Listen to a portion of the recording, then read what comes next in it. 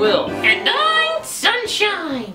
What are we going to do today? Well, today we're going to tell the story about the Prodigal Son. It's found in Luke chapter 15, verses 11 through 32. You can read it later if you'd like. Wait, can I tell it? Do you know the story of the Prodigal Son? Well, I think so. What do you mean you think so? Either you do or you don't. Well, I can tell it. Can I please? Well, what do you think, guys? Should I let her? Alright, I think we should let you tell it. Go ahead. Okay! Yay! I get to tell the story, the story, the story! Alright, go ahead and tell your story then. Okay, a long time ago, Jesus told a story about a father who had two handsome, gorgeous, beautiful, single, good-looking, amazing sons! Sunshine. What? The Bible doesn't say anything about that. Sorry, I got a little carried away. Yeah, just a little, don't you think? So go ahead and continue, alright? Okay. Alright, you ready? Where was I? Oh yeah, they were... No. There were two sons. Okay, so there they were a long time ago. There were two sons, and the younger son went to his daddy and said, "Give me all your money now! You know, the stuff you've been saving for me and my brother when you get older? I want my money now! Now!" He wasn't very polite. Yeah, he wasn't very polite or respectful, was he? Nope, not at all. But, you know what? What? The daddy did it! And a few days later, that little youngin' went into a far-away place and spent all his money. Spending all the money, let it rain, let it pour. I'm rich! Woohoo! Yeah! He went crazy doing everything until... Until what? Finally, he was broke, flat, poor than poor, bankrupt. No, do not pass go. Do not collect $200. He had spent all his money. And then a big thing happened. A famine struck the land. Wait, what's a famine? Well, you know, a famine is when it quits raining for a long time.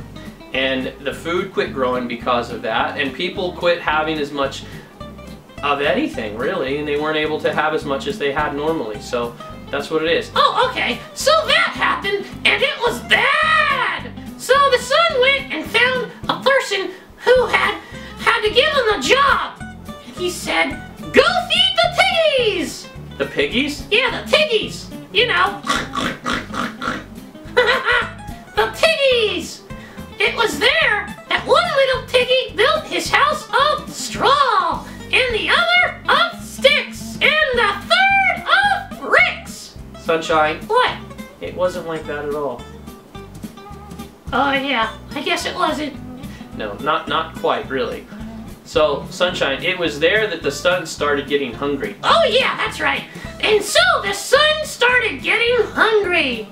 And as he was feeding the piggies, he looked at their food, and then at the pigs, and he almost started eating the pigs' food. Oh no, that was disgusting. Yeah. And then he remembered, get back to your daddy's house. Go, boy, run, run, run. Get yourself back there, dude. Come on now. Your daddy's servant's got more than that. That's right, he sure did. Yeah, he said, I'm no good.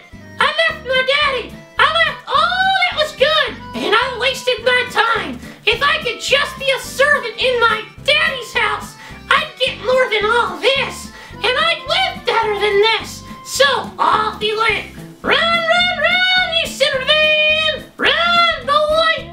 When he got close to his daddy's house, his daddy came running and gave him a big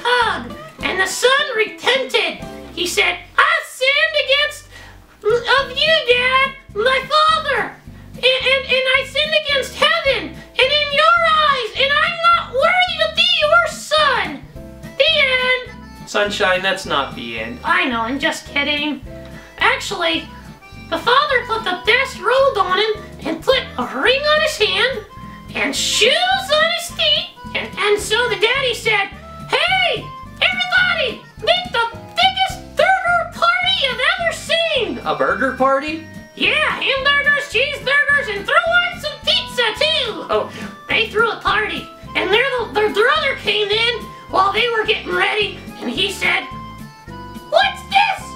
Dad, I've never left you. I've been here the whole time." Yeah? "Yeah, and you never throw any party for me, not even a cheese pizza. Come on, where's my party? Look, he's left everybody. He left you, and I'm still here. I want a party too.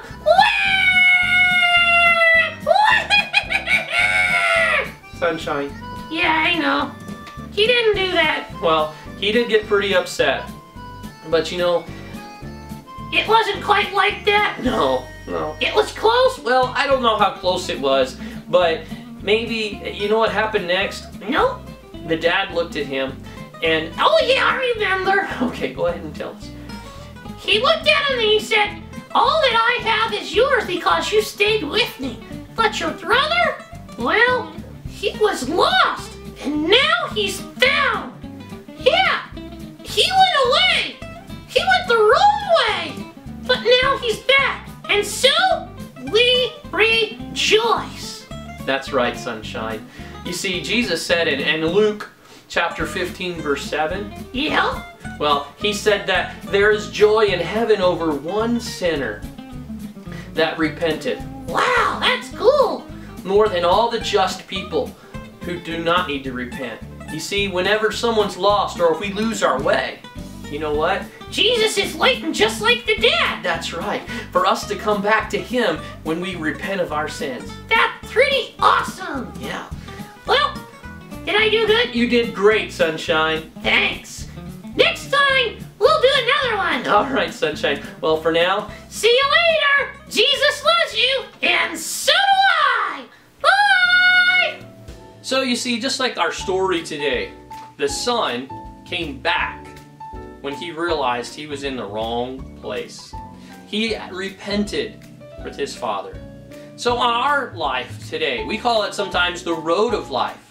And our ultimate goal is to get to not just one way or another, but to ultimately get to heaven. But to do that, we need to understand that we need to go the right direction. See, what happens is whenever we're not going the right direction, we have to repent.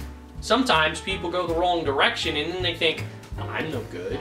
I can't do this. I'll never make it to heaven.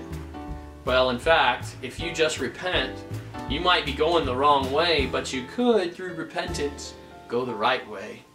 You see, it's as simple as just asking God to forgive you and meaning it from your heart.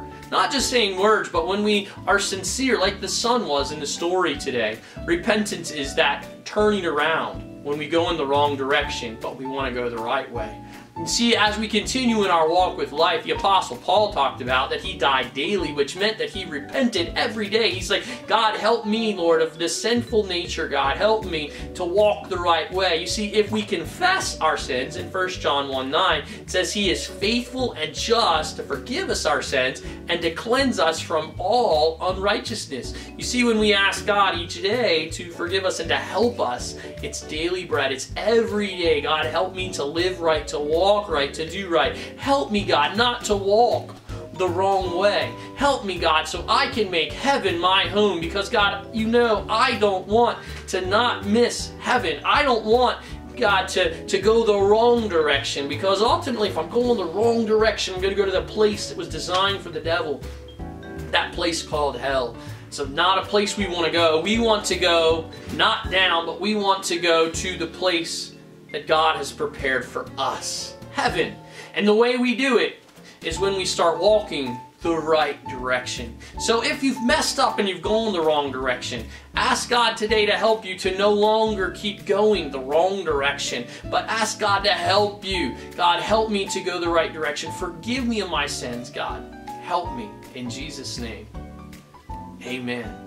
So I pray that one day we will all not only go the right direction here in our road of life, in our journey, but that one day we'll make heaven our home. Bye.